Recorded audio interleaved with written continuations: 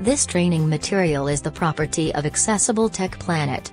Use of this material is restricted and permission must be sought before use. Do not sell or reproduce in any format without the permission of Accessible Tech Planet.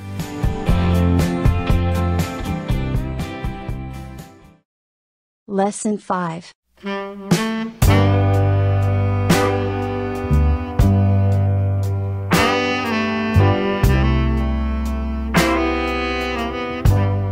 Hello tech lovers, I want to strongly believe that you've been enjoying the lessons so far, and it's my joy welcoming you to another lesson. Yes, we are advancing. This is lesson 5. In our previous lesson, we've learned how we can identify our operating system, and we've taken a quick look at our keyboard. By now, I want to believe that you know your keyboard very well. You can touch any key on it and identify what each and every one of them can do, because we're not going to be talking about the keyboard anymore. What we're going to be doing right now is to start working, but as we work, of course, we'll be making use of those keys, and I believe that will help you to familiarize yourselves with them. So, what are we doing today? Today we are talking about things that are very necessary so that we can, advance in a better way when it comes to computer training. What are those things? We're talking about desktops.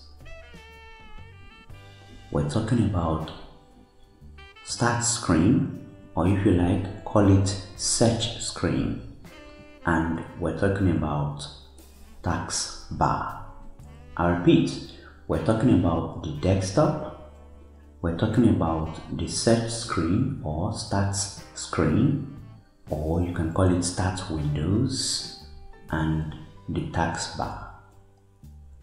These three things are very important because as we're working, we'll be making use of them repeatedly.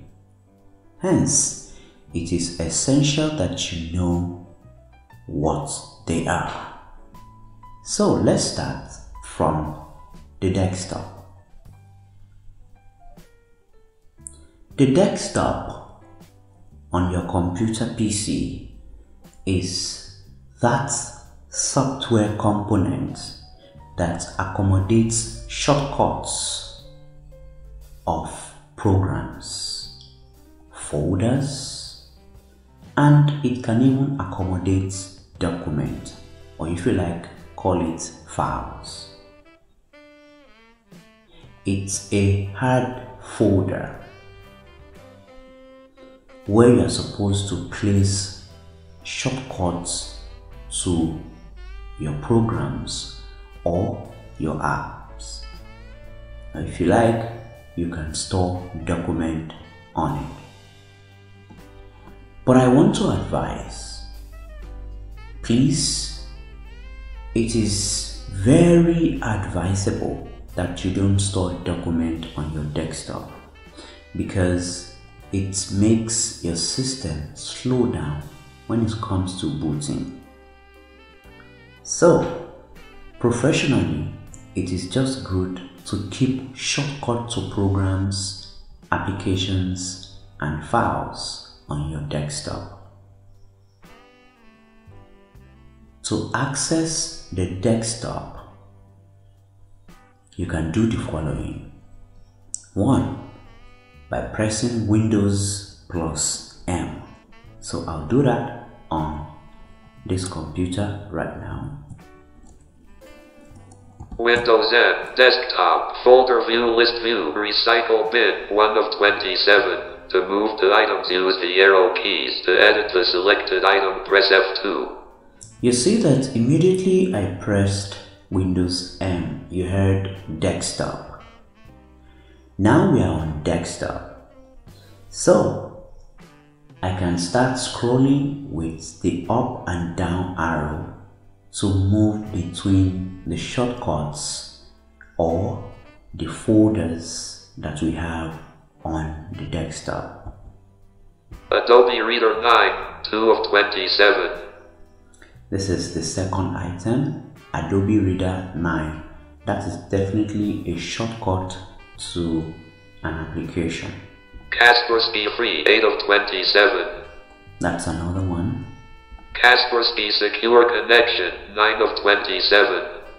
That's another application. Talks 530 signed, 19 of 27. This is a folder on the desktop. Vein Master, 13 of 27. This is a shortcut to an application called Vein Master. VLC Media Player, 14 of 27. This is a shortcut of Windows VLC, that's VLC Media Player. It's an application you can use to play music. And that's all. But I want to let you know something. How do you move when you are on the desktop? Like, how do you move through the items one after the other? Now, I want you to picture a book.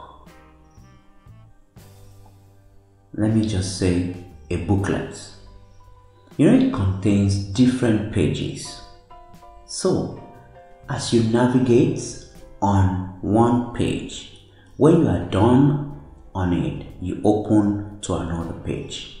That's the way you move on the desktop. So, I'm going to press Windows plus M again to access my desktop. Windows M, Desktop, Folder View List. Right now, I'm on the desktop. Now, the first page is automatically open, so I can start scrolling down with my up. Vein Master, 13 of VLC Media Player, 14 of 27.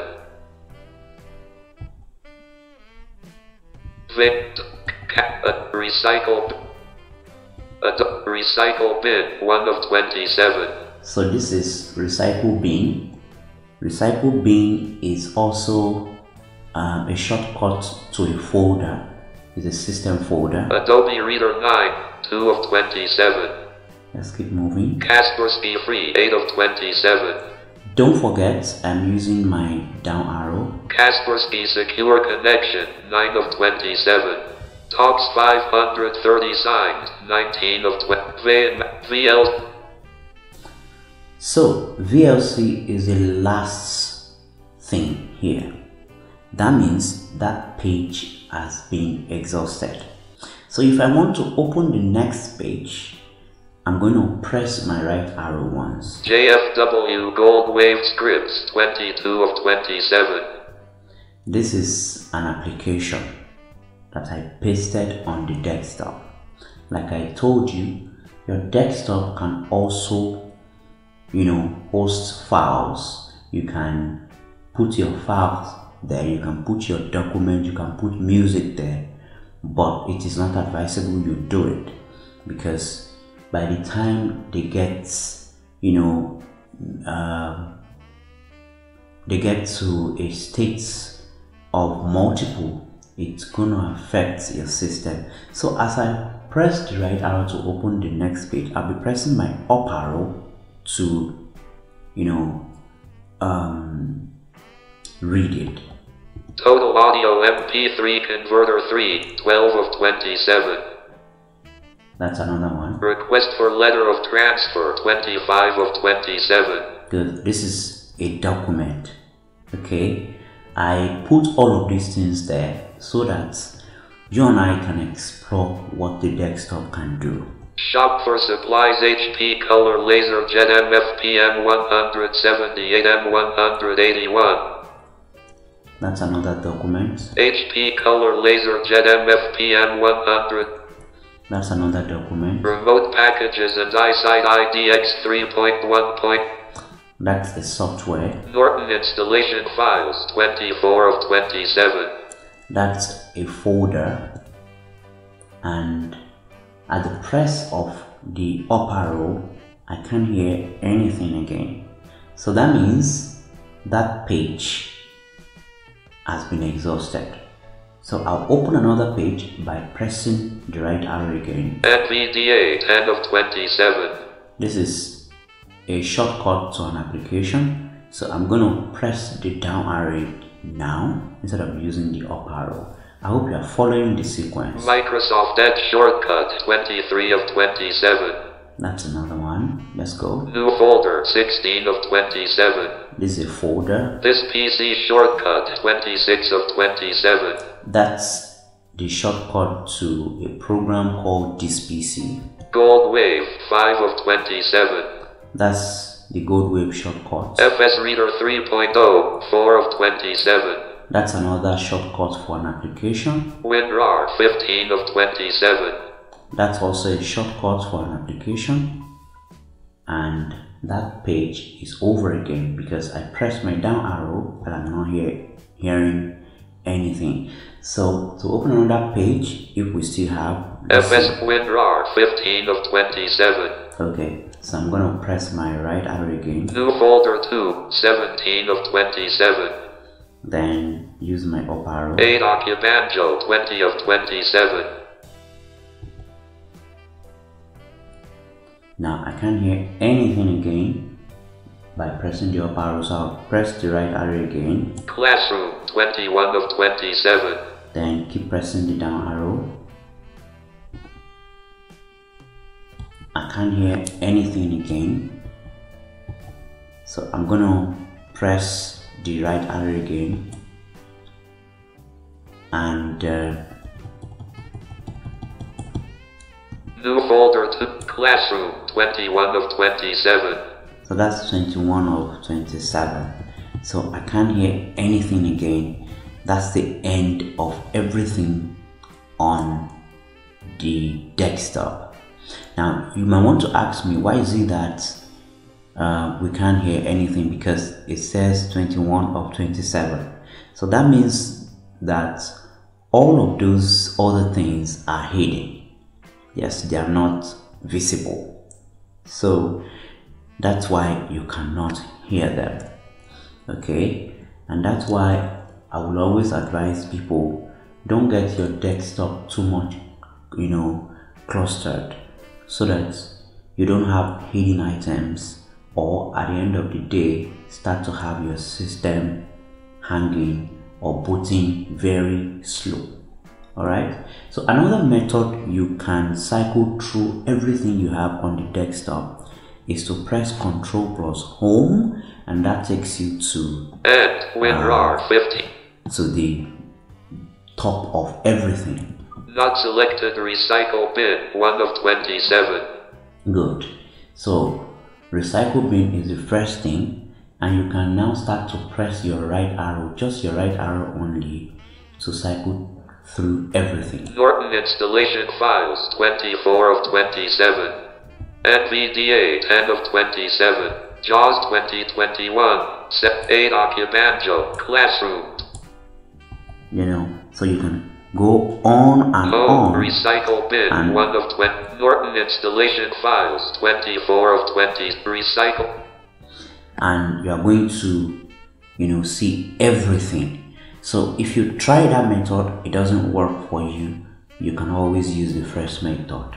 Then another method you can locate what is on the desktop is by pressing the first alphabet. Now let's say I am looking for this PC. I'm going to press alphabet T till I hear this PC. It is possible that if you press it the first time, you will not hear it.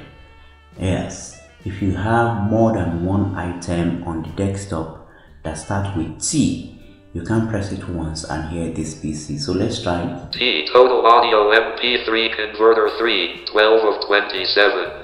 You can see that's total audio MP3 converter, and I'm looking for this PC. So that means I have more than one item starting with T, so I'll press it again. T talks 530 signed, 19 of 27. That's not what I'm looking for. I'll press it again. T this PC shortcut, 26 of 27. Good. Here I am on the This PC shortcut.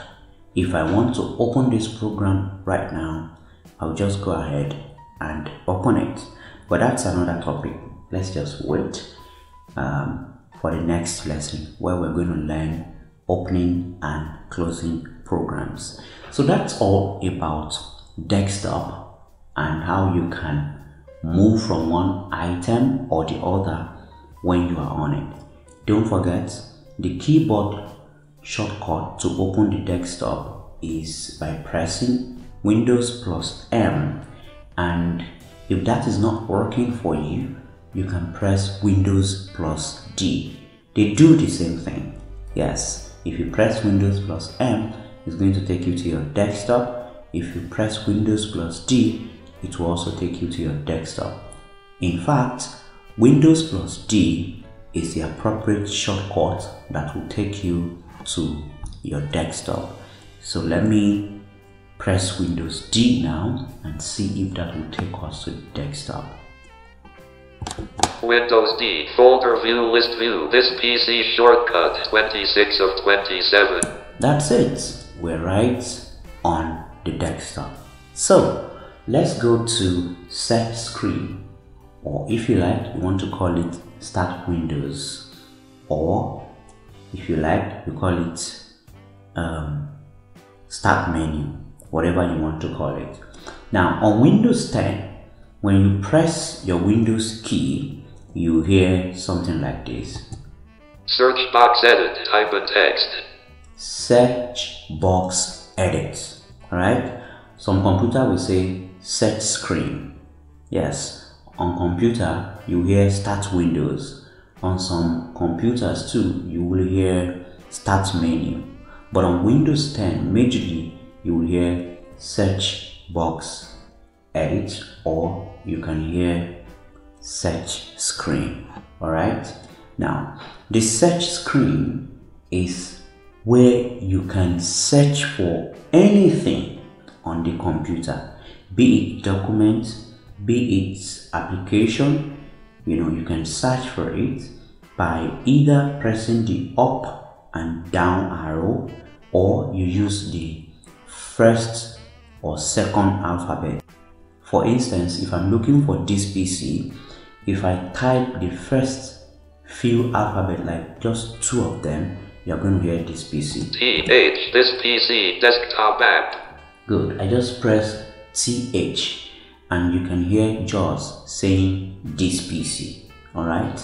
So if I want to activate this PC, I'll just go ahead and open it. You can also use it to look for documents. Let me press escape and go out of it. Escape, desktop, core input. So let me press my Windows key again. Search box edit, type in text. Yeah, let me look for a document that I have somewhere.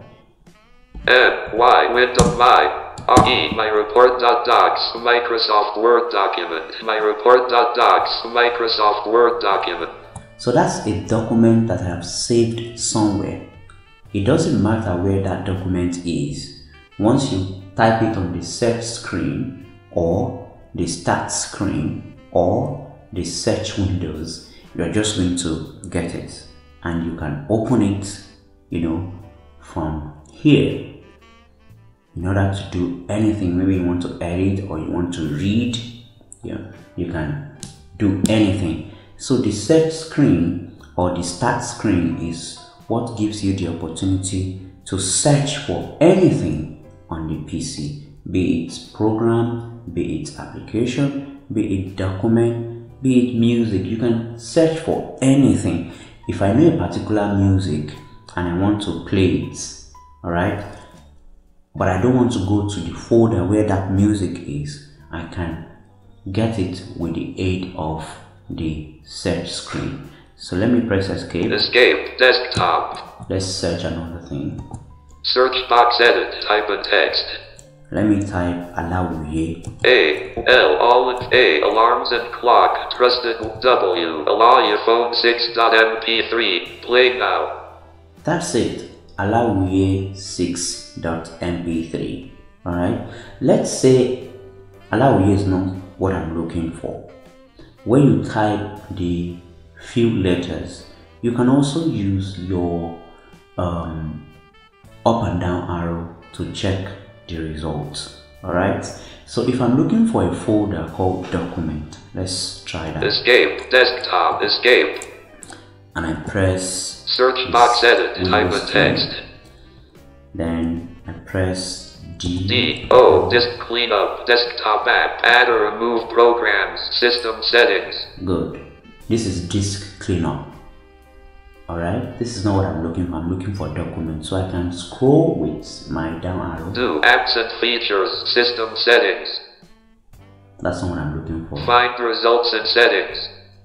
Themes and related settings, system, see organization or find results in folders. Downloads, file folder. Documents, file folder. Good, that's what I'm looking for. So sometimes when you type the few letters that begins what you're looking for and you do not hear it spoken aloud by JAWS, it doesn't really mean that it is not there. It is being displayed. But because you've not scrolled there, you would not hear that thing being spoken by JAWS. Most especially when you have multiple things, okay, that has that letters you have typed. It will happen that way. So that is the function of the start screen, alright, or the search screen. Remember, to access the search screen or the start screen on Windows 10, you need to press the Windows key. Same on Windows 7, same on Windows 8, same on Windows 8.1. When you press the Windows key, you can search for anything on your computer and get it opened. Alright, so we are now moving to the task bar. Now, when you hear task, that means something to be done. Yeah, a task, something you want to accomplish. Now, bar, of course, picture your hanger. Instead of you putting your clothes in your bag, for easy access, you can just hang it on your hanger. Anytime you are going out, you just go there, pick it up, wear it, and start going to, your occasion or your ceremony. That's the picture I can give you regarding the taskbar. Alright, it's a software environment on your PC where you can pin or hang shortcuts to programs. Alright, it's just like the desktop, but the difference is until you pin something on it, you can't find it there. Alright, and by default, some things are pinned on the taskbar already. So all of these things is to enable you to have easy access to your files and programs on computer. To access the taskbar, you press Windows plus T. Windows T, taskbar, Microsoft Edge button. To activate, press spacebar. Alright, that's the taskbar, and the first thing that has been pinned on it by default, this is by default, is Microsoft Edge. To move to another one, you can press the same Windows key shortcuts. That's Windows plus T. Windows T, Microsoft Edge button, File Explorer button. That's File Explorer. If I do it again. Windows T, Store button. Store. If I do it again. Windows T, Dropbox 25 GB button. That's Dropbox. If I do it again. Windows T, HP Orbit button. That's HP Home. Windows T, Excel 2016 button. That's Excel. Windows T, Word 2016 button. That's Word 2016. Windows T, JAWS 2021 one running window button menu. That's JAWS. Windows T, Microsoft Edge button. And we are back on the first item, which is Microsoft Edge. Alright?